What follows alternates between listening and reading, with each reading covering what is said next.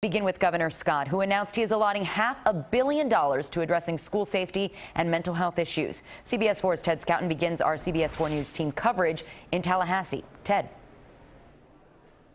Yeah, right now we are actually waiting for the House and Senate. They're going to be holding a news conference in a moment to give what their plan is going to be. The governor just announced his news conference just ended a little while ago. It is a $500 million plan. It basically has what he calls 3 pillars to it, including guns, school safety, and mental health.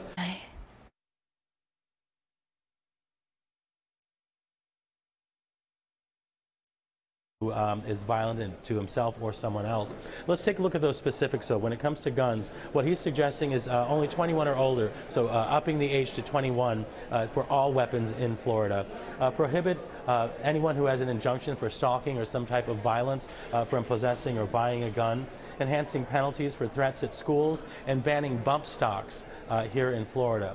When it comes to school safety, the governor would like to see an officer at every school. He's suggesting 1 officer for every 1,000 students in the school, a mandatory active shooter drill each year at the schools or each semester at the schools, hardening the schools, so that could be through fencing, it could be through steel doors or special windows in the school, anything that'll make the school more difficult for a shooter to get in. And there's also going to be a new app he wants, if you see something, say something app that will be available to all people in school in Florida.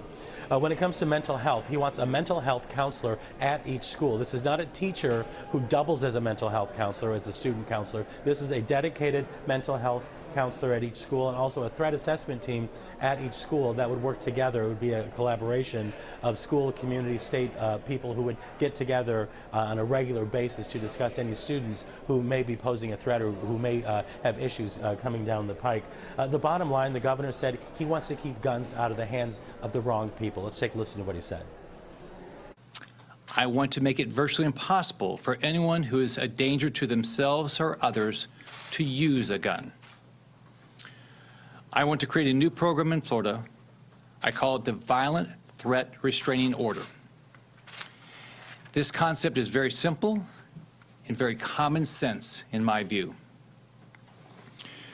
This will allow a court to prohibit a violent or mentally ill person from purchasing or possessing a firearm or any other weapon when either a family member, community welfare expert, or law enforcement officer files a sworn request and presents evidence to the court of a threat of violence involving firearms or other weapons.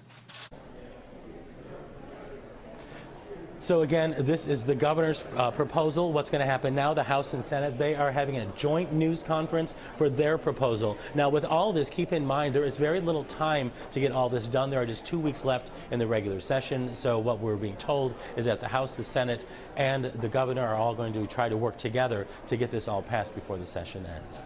Live in Tallahassee, Ted Scouten, CBS 4 News.